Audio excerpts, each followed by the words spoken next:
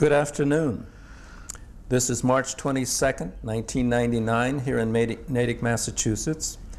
This is the part of the Morse Institute Library Continuing Veterans Oral History Project. And what is your name today, sir? My name is Tom Carr. Tom Carr. Can you tell me, are you married? I'm a widower. A widower. And do you mind if I ask you your age? 78. 78. Do you have any children, grandchildren? I have had 6 children and 10 grandchildren. 10 grandchildren. You have a busy life, Tom. Where were you born, Tom? I was born down in Watertown Square. In Watertown Square? Yep. And you were raised where? I was raised in Watertown, Newton, Waltham, Brighton, and finally moved to Natick right after I got out of high school. Why did you move to Natick? Well, my father bought a house here? in Natick, and Yeah. I was 17 years old, and you're kind of still on the family then. Yeah. About what year was that? 1939. 39, and you were 17 years old. So that's about the time the war broke out in Europe? Very shortly. Yeah. What was your family background? Why did you grow up a couple of towns away and then move to Natick? Well, my father was a first-generation American, and the Irish were always trying to improve themselves, and he wanted to get out of the city and get out into the country. And Natick was country then. There were 10,000 people in Natick. Yeah, it's 1/3 changed. of what it is now. Yeah. And what did your dad do? He worked for the Boston Consolidated Gas Company in construction. And your mother? My mother was a housewife. Yep, exactly. Okay. This is 1939. When and where did you enter the military? Well, it was August of '42 before I signed up for the military. And I signed up in Boston, signed up with the Army Signal Corps. What was Natick like at the time in 1942? Well, it was 10,000 people, and it was a little country town. And downtown was downtown. Route 9 was out in the woods. There was nothing on Route 9. That was just the expressway to Worcester. One traffic light, I think, between Boston and Worcester on Route 9. Why did you enter the military in 1942? Well, everybody had to at the time. We had a draft, and Yeah. you either volunteered or they drafted you. It wasn't much of a choice. But people didn't mind. They knew it had to be done. What branch of the service did you go into, I Tom? went in the Signal Corps. United States Army. Yeah. Why did you choose that branch? Well, in 1942, early in 1942, right after the war started, most branches were out advertising to attract people, and the Signal Corps seemed to lend itself to what I thought I had for talent at the time. I was mechanical, and I liked electricity, and communications was a good field to be into. So something in your professional background, or Well, your not interest much. at that In time? my, Yeah. I was only 19, 20 years old, so it was more of my aspirations of what I thought I could do. Did family or friends join the military when you went into Boston? Not with me. You were alone? I was alone, yeah. Okay. When you came back and talked to the other guys, did they go with you later on? Did you go into the service by yourself? Yeah, I went in by All myself. by myself. Where did you go to basic training? Seagirt, New Jersey, Camp Edison, which was a part of Fort Monmouth in New Jersey. And you had a month of turning you from a civilian into a soldier, and then you moved up to the main fort where you got your technical training and further military training. So at Seagirt you learned to march and things like that? Yeah. And then you went up to Fort Monmouth, was it? Yeah. Did you develop any close friendships during basic training?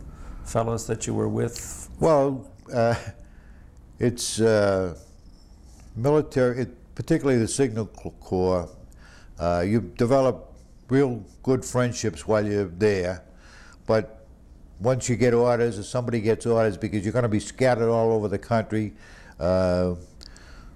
friends and debts are both forgotten. You go on to the next element. What sort of things did you learn in basic training? Well, I took teletype repair course.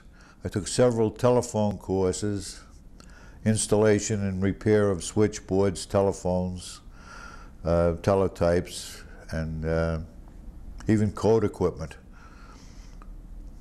You mentioned a minute ago when we were talking that you were kind of a private phone company. That's what we were. That's what you were learning to do? That's what we were learning to do. Okay. So that was your specialty during the whole time you were in the service? What did you like or dislike about the kind of work you were doing? Well, the work was fine, except overseas, we were out in the jungle. We were 8,000 miles from our parts depot. So you had, you couldn't just call down the corner store and get parts for things. You had to practically make things, or make do, or salvage, or jury rig. But you had to keep sophisticated equipment going under, in a rainforest. And teletypes were not built to be operated in a tent in a monsoon rain, and yet we had to keep them running.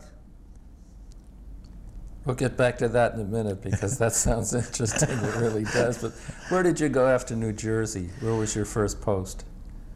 Overseas.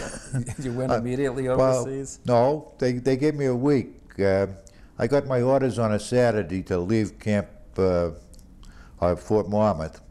I was headed for Camp Crowder, which is in Missouri. So I left on a Saturday, got there on a Monday, and as I got there, I was reporting to the first sergeant, and the captain walked out of his office. He says, "We're on the 48-hour alert." So on Wednesday we left Missouri, and Saturday I'm back in New York, 40 miles from where I started, and the next stop was a boat headed overseas. Where did you go? We landed October the 12th, which is Columbus Day, in Bombay. That's what Columbus was looking for, if you recall. And then from Bombay we went across India by train, and then up the river, up the Brahmaputra River by boat, and then we got onto a narrow gauge train, and we went up into northern Assam, which is the northeast corner of India. Were you by yourself, Tom, or you? I was with a company then. I joined a company. You joined a group of folks. Were they on the ship with you, and then on the trains? Yeah. When I joined the company in Missouri, they were just forming a company.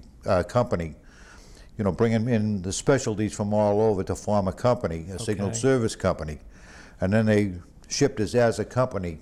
Can you tell us the name of your unit at that time? Well, actually, we didn't know what unit we were. We were a casual company until we get to North Assam. And then they told us we were Company C of the 835th Signal Service Battalion. That's what we became. How many of you were there? 260 in a full company. Is that the group you traveled with? Yeah. Okay. But see, I didn't meet any of them except maybe two until 2 days before we left Missouri. Yeah. Did your duties change at any time throughout your career, or were you basically doing? I basically was a signalman all the time. All the time I was. You must have gotten pretty good at it after a while. I thought so. When you were up in India now, were you in combat, or you were a service unit? We were a service unit. Yeah. In fact, that whole theater, China, Burma, India, which is larger than the United States by far, there were only 2 American combat units. One was Merrill's Marauders. They were known as the 5307th Provincial Group, and they were only a regiment size. And later on, there was the Mars Task Force, which was only a regiment size, and that's all the American combat troops that were there. We had British combat troops, Chinese combat troops, Indian combat troops, and we were working with them. So you were making it possible for them to move along Yeah, we were all one army. Yeah. Okay, can you tell us what the dates were in the places you were? Went over in October? I went over in October. Then we started up the Lido Road, which was a tremendous engineering feat. It was the road that the British said couldn't be built, and most people agreed with them. They sent General Lewis A. Pick up there and said, build a road over 300 or 400 miles of unexplored jungle during the monsoon season. And he built it. You said a moment ago you were talking about working in monsoons and in tents with some pretty sophisticated equipment. Did the military prepare you for what you were getting into? No. So you guys had to ad-lib it as you went along? Yeah. Can you give us an example of that? Well, let's say in Natick the rainfall is an average of 65 inches a year. I think that's about the precipitation in this area, which is 5 feet of water. The monsoon comes within a period of about 4 months, which is 1/3 of a year. And you get something over 400 inches of rain, which is something over 30 feet. And it all comes down within a 4-month period. And you're in a rainforest. You're always wet. Your shoes will mold right off your feet. Your tent gets moldy. Everything gets moldy. And your equipment gets moldy. Now, if you took a piece of electronic equipment and tried putting it out in a tent in this kind of weather and try to operate it, it becomes almost impossible at times, but yet you've still got to operate it. Can you give us some examples of what you did to survive in this situation? or keep your equipment going? Well, keep the equipment going, we had constant maintenance on it. For example, you can't get carbon tetrachloride, which is a cleaning fluid. They don't use it anymore, but it was big then. We use gasoline because it would evaporate. We took plain gasoline out of our vehicles and used that to wash our equipment in to keep it oiled. And keeping the dust out of it was another thing. Keeping mold out of it, we used to put electric light bulbs in the middle of stuff just to get some heat in there to keep drying. Our switchboards, we'd always put lights in there because we had no heating elements or anything, or no access to it. If an airplane crashed, for example, we would salvage all the parts we could from it. Light sockets, light bulbs, wire, to build something to dry out our equipment. Was your unit on the move all the time, or were you in one particular place? No. What would happen is they would build the road and the pipeline, which they were trying to build a road from North Burma over to connect to the old Burma Road. Mm-hmm. And it was about 500 miles. And in the meantime, everything was being flown over the hump from Assam into China. And we were trying to build a road, but there were a couple of Chinese, Japanese divisions that had, other thoughts about the whole thing. So it was slow going, and sometimes it moved faster than others. And the whole thing moved together, but you would, a station would open up. You'd send maybe 5 signalmen up to open up the communications, to put in a switchboard and whatever, a radio. But then as things moved forward, that station would build up till you might have 50 men in that one post. By that time, you were rear echelon. You're off again to another 5-man station. We kind of leapfrogged all the way up 200 or 300 miles. You must have made some close friends in the service. You make close friends, but you don't have them long because of this constant movement. Is that it? I might see you this month, and I might not see you again until September. And, you know, hey, we're old buddies. And we'll be there for 2 or 3 weeks, and then you're gone or I'm gone. Yeah, can you think of who might have been your closest friends in the Well, service? I think probably George Jackson, who was from a little backwoods town in Tennessee. He and I left Fort Monmouth together, and we were still in the same company by the time the war ended. Are you still in touch with him? No. Lost track of him a long time ago. How did you hear when you were over in this place, which is pretty remote? How did you hear about what was going on in the rest of the war? I was a signalman. We had radios, and we listened to BBC and to Tokyo Rose. Did you get any official communications from the Army itself? Yeah, the Army, well, they tried, let's put it that way, but every day they sent out a bulletin which went through the Signal Corps by teletype usually to all the remote areas, which was just a synopsis of all the news all over the world and the baseball scores and things like that. Yeah. And our message centers handled most of them. And so we'd make off 3 or 4 copies on our teletype machine and distribute them around. Would you say then that you were probably better informed about what was going on than most of the troops in the field? Oh yeah, very much so, because many people used to come into our Radio Shack at night to listen to BBC, because when we went on the air we had BBC on. So you were getting the news right from the British themselves? We were getting the news right from London. Where did you go from there? Home. Home.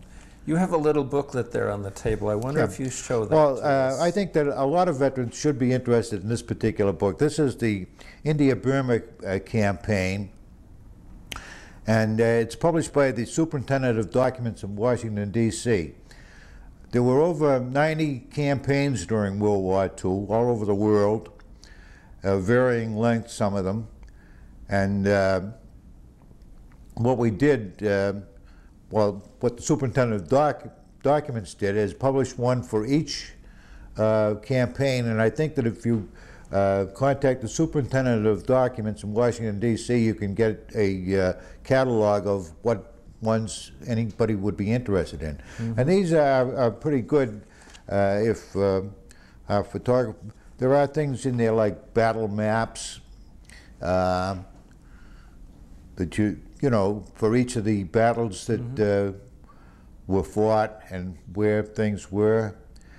And then there's also some pretty good topographical. Here's another. Now this is a typical picture of along the Burma Road. You know, winding through the jungles and up the mountains and down. Switchbacks were normal, and it was a dirt road, and it was muddy most of the time. So driving on it was not I-90. All right, thank you for showing this. But people can order it from the Superintendent of Documents. I'm glad you told us that. Having been there and having read that book, do you feel it's a pretty accurate portrayal of what you went through? It has a pretty good overview. Okay. Detail it lacks. You can't sweat. You know, you can't envision the amount of rain, the amount of disease. You see, most of the casualties, more than half of the casualties of this type of campaign, and it was true in the South Pacific too, was disease, not bullets. At one time, companies in our area were averaging 35% of their company was at all times down with malaria.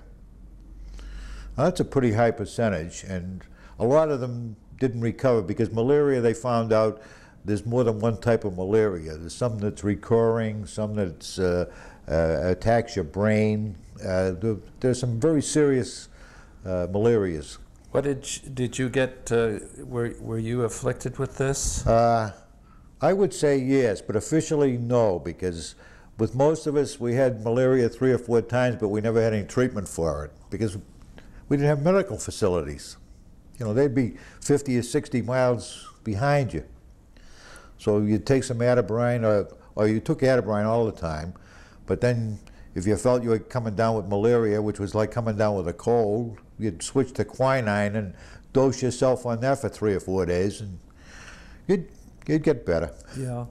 What kind of medical facilities did you have there? Most of, well, we had field hospitals, but they're pretty well scattered out. You're not near one when something happens. Up closer, you get a tent, which is an evacuation tent, staffed by a medic. And he's got a bottle of aspirin and another bottle with that purple stuff that they paint on you for, like, mercurochrome, but it stings like heck when you get ringworm or something. Is that a methylate or something like that? Something like that. Yeah. I don't know what the name of it is, but I had ringworm at one time, and what you do was every day you'd get down into a creek and scrub it wide open and run up to the medic tent, and he'd paint the ringworm and let you go for another day, and after a while it might dry up. How long were you in this area? Pretty close to 2 years. In all that time, can you think of what might have been your most memorable experience there? Not hardly. It was just a struggle to stay alive and sane. And boredom was your biggest enemy, because you'd go for, you know, long periods with nothing but jungle to look at. I'm going to use a funny word here, but what did you do for recreation to escape the boredom?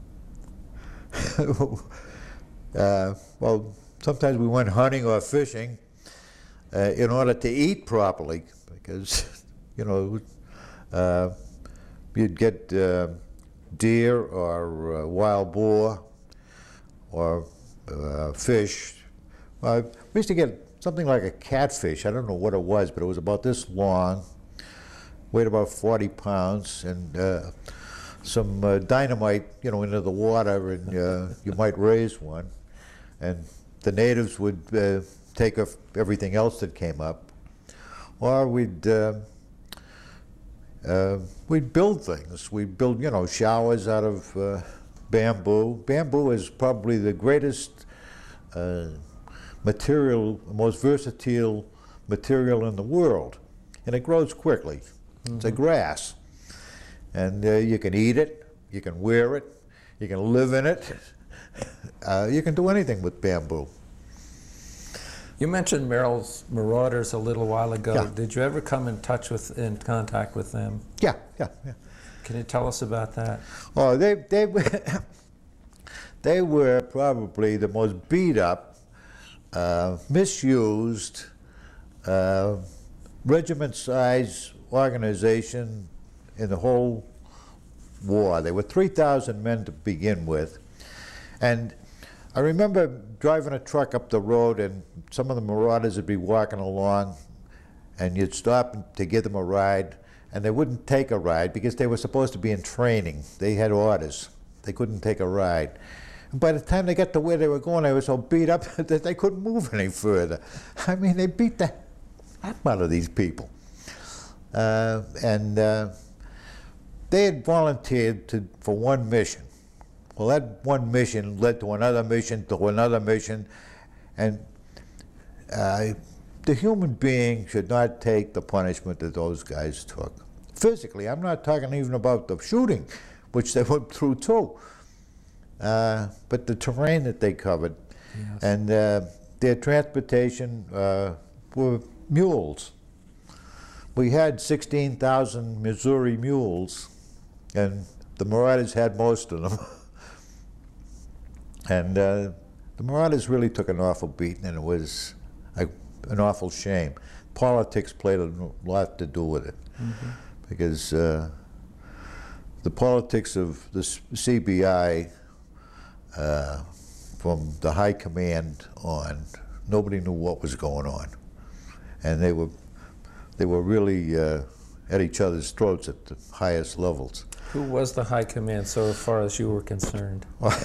Well, Lord Louis Mountbatten, British, was supposedly the theater commander. General Stilwell, Vinegar Joe Stilwell, was the American commander, and he commanded also General Chiang Kai-shek's army, Chinese army. But so he was in command of the Chinese army, the American army, but then still Montgomery was in command of him, and then they didn't get along all that well. Kai-shek had Stilwell fired, and then they sent over General Wiedemeyer to pacify him.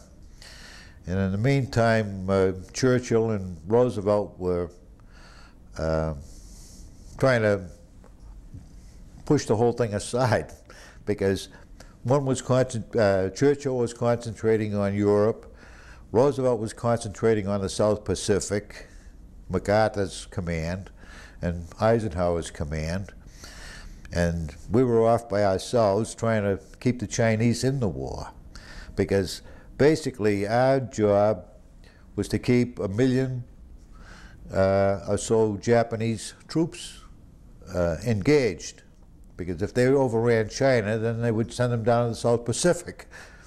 And the South Pacific guys had all they can handle as it was. Yeah. They didn't need another 1 million Japanese down there. Is this about the end of 1944 you're talking about now? Well, just as a sidelight to that, out of the jungles one time walked a little native, and he went to the Americans and he says, I will help you clear out the Malaysian peninsula of Japanese if you will help me. Well, it sounded like a good deal. But this little native wanted to clear all foreigners out of his country. But we said, we can't do that. Who was this person, do you know? Yeah, Ho Chi Minh. And he wanted to kick the French out, and the French were collaborating with the Japanese at the time. And he wanted all the foreigners out of his country. Where did you hear about this? We knew about it then, but we didn't know what it was going to develop into. But Ho Chi Minh at that time we felt was a patriot. At this point in your military time and experiences, D-Day had come and gone, and the well, D-Day was late. That was in 1944. Yeah, but when that came along, did you folks feel you were in an isolated place then? We knew we were. We were 19, 20-year-old kids, and every one of us looked like we were at least 40. You could tell a rookie when he came in. He looked his age. We looked twice as old. Yeah. Yeah. You know, you're up there a year and a half or so without a day off. You know, there's no rest leave, no Saturdays, no Sundays. Every day is just tomorrow. Were there never any replacements? We got replacements because our company went from 200 and some odd men up to over 700. But all of those people coming in, a lot of them had stripes and what have you, but we still had a table of organization for 260 men, so nobody's going to get promoted. Out of all of this, can you think of a most memorable character that you ran into? We had a lot of them. But tell us about one. Well, we had this fellow from, I think his name was Charlie Taylor, and he was a lineman. A good one, and you told him to go put in a line, and he would go put in a line.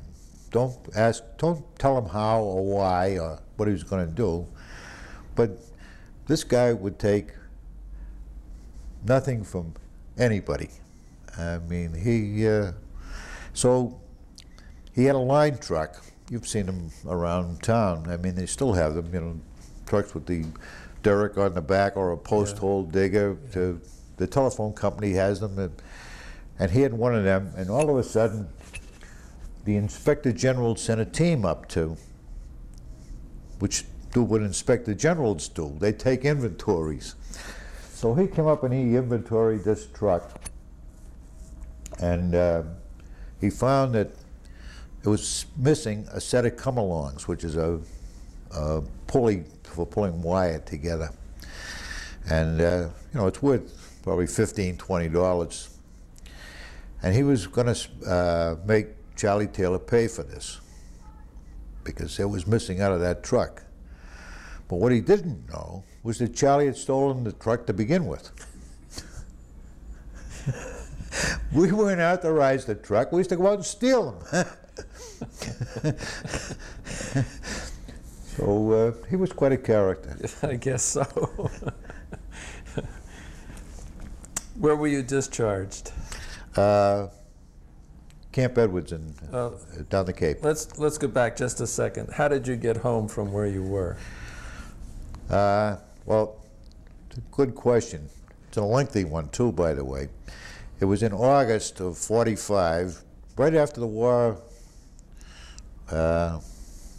ended, after the Japanese surrendered, that my father had died on the 30th of May, and my uncle had contacted the Army and started processing to get me home. I didn't know anything about this, but he started it because I was the eldest of the family. All the other kids were in school. And so in August, I got orders to come home. So they sent me by plane, by train, by boat, by jeep. I finally get down to Calcutta to a replacement depot down there. And then we waited until middle of September, and they processed us to come home. And it was summertime. They took all our woolen clothes away and everything. Got us all cut down to suntans. And then finally in October, they got us on a boat. And we left Calcutta. And when you leave Calcutta, it's 3 days down the Hooghly River till you get to the ocean. And when the tide comes in, you move. When the tide goes out, you lay in the mud till the next tide comes in. And it takes 3 days to get to the ocean. So then it took us 28 days on the boat, and we got back to New York in November. Still in suntans? Still in suntans, and we came down the gangplank into a warehouse in New York and in suntans. And we're freezing. I mean, we'd been 2 years in the jungle. And here we are in November in New York on the seashore. And your blood's kind of thin. Yeah, blood is pretty thin. So they took us over to Camp Kilmer in New Jersey. And the colonel over there got one look at us, and we're all turning blue, I guess. So they march us down to the warehouse and give us these big, long overcoats to put on over our suntan. We were a great-looking army, I'm telling you. But I got discharged at, I think, the first week in November. So you started in New Jersey and you wound up in New Jersey? Yeah, oh yeah. Okay. And then you came home to Natick? Then I came home to Natick. Okay, what was Natick like when you got home? Different, same? About the same, yeah. But everybody was glad to see us home, and everybody was getting home. And let's face it, we weren't fit to live with when we got home. We were animals. We just, our language, our character, we had been living, scratching the earth with nothing for so long that we were animals. And the kids from combat, they had the same things that the kids from Vietnam had. We just weren't fit to live with. How were you received by the our own families received us very well. I mean, they were if it wasn't for them, we'd go completely bananas. So walking around in whatever was left of your uniforms, I didn't. Did people say anything to you about your service in the military? No, we used to wear what they call the ruptured duck. Yeah. And that and a dime would get you a beer. Yeah. You had to have the dime, you didn't have to have the ruptured duck. How important to you was serving in the military? I don't know about the importance, but it is a defining moment in anybody's life, I believe, because you went through so much shock, so much trauma, that it changed you forever. Tell us about changing your life. Well, you've got to put value on things. You know, what you think is important as a teenager, you know, going to the movies or getting a new suit of clothes or having a nice, going out to dinner. Well, you darn soon learned in the Army that these things weren't important at all. And your values changed. When you're laying in the mud someplace 8,000 miles from home and you're saying to yourself, what the hell am I doing here? Or how did I get here? Your values will change. And when you see people starving to death, have you ever seen anybody starve to death? Yes. Well, you know what it is. I mean, it's a trauma. You never get over it. Once you've seen it, you never get over it. And in 1943, when we got to India, they had a famine of 1943. And on the railroad platforms, I remember one railroad platform where 75 people a day were starving to death. You walk up and down the platform, stepping over bodies. You know, you get to know what's important. Somebody crying because they haven't got, you know, jelly to put on their bread. What did you think then, and what did you think now regarding your military experience? I think the experience was more having seen other cultures rather than military. Mm-hmm. You know, you see how other people live. You get to respect their values, and you get to respect them, and you get to see that there are other points of view, there are other ways of doing things. So I think that the experience is more contact with other people than it is with just the military. Mm-hmm. The military is mostly trauma.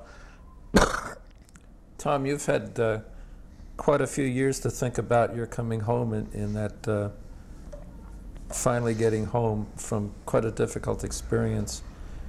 Can you tell us how you feel about how you were received coming home, and fellows that you might know or have read about that came home from Korea or Vietnam? Well, I had a son come home from Vietnam, and actually from the day he got home, it took him 10 years to get home. His experience were traumatic, more so than mine were. And it affected him, but I knew it, and I got drunk with him to begin with. I mean, this is always a good starting point, but it actually took him 10 years to get back to normal. Mm-hmm. He was 50 years old when he finally got his degree from college. You know, he was a freshman in college, right out of high school, when he went into the Marines. And he was 50 years old when he got his degree in college. And this is how it affects people. I mean, the trauma that they get through. It's the psychological experiences. It's all inside. It's not what somebody says or something does. It's how it affects you. Yes. The more it affects you, and you never really get over it. Personally, for you, is there one thought or memory that you would like specifically to tell your family about in terms of this tape? They're looking at it later on. Nothing, not one thing. I think it's a long, but I think that the military experience is well, you take the first time you go into, first day in the military, the night you cry yourself to sleep. What am I doing here? You know, there's nobody to make your bed, nobody to pick up your clothes. you know, these are the first things you learn in the military. You know, how to make a bed and bounce a quarter off it, how to pick up your clothes after yourself. Nobody's going to do it for you. How to wash your dishes. But these are terrible things for youngsters sometimes. I mean, you take them right out of high school and no mummy, no daddy, particularly mummy. It's drama. We're getting close to the end now here. I'm going to ask you a question about a long way from now, historians are going to be looking at this tape. Have you any particular message you would like to give people 15 years down the track about what you went through, what the community went through, what the United States went through? Well, I think that from a historian point, and I've been reading a lot of it lately, I mean, Citizen Soldier is a wonderful book on Europe, and I've read a couple of other books that are good, but one thing I've noticed about historians, they try and take, like, World War II, like I said, there were 93 different campaigns, each one of them separate and all going on at the same time. And yet they will take peripheral issues that were issues, but they were only peripheral, and they will seem to emphasize them. For example, in World War II, when you start talking about it, they talk about the Holocaust. Everybody knows the Holocaust existed, but it was a peripheral issue to the war. It wasn't the main issue. And the same with racism and segregation and what have you. That was an issue, but it wasn't a major, it wasn't the issue. It was part of the overall picture, and they blow these civil rights things and humanitarian things completely out of context and make those the focal point. When they weren't the focal point, they were side issues. And I think that anybody looking at this should, my war was a side issue. I was one of 94 campaigns. And the whole thing, you know, there was the Navy, the Air Force, was the Air Corps then. But they all had their jobs to do. There were 12 million men in the service, and each one of them had a very important job to do. And some of them were boring as heck. But they all contributed to the overall picture. And you should not focus in on side issues, but you shouldn't overlook them either. Any one last thought you'd like to add to this tape? No, I hope to see every veteran in Natick, and I'd like to see the Natick Library be a leader in the world, is doing this video recording. In Tom Brokaw's book, he said everybody should be running around with a tape recorder. Well, we're doing even better than that, running around with a video recorder. And I'd like to thank Ellen and John and Jimmy and Joan for their efforts in this. No, we'd like to thank you too very much. We appreciate your being there, and you're part of history, and we're grateful to you. Thank you very much, John.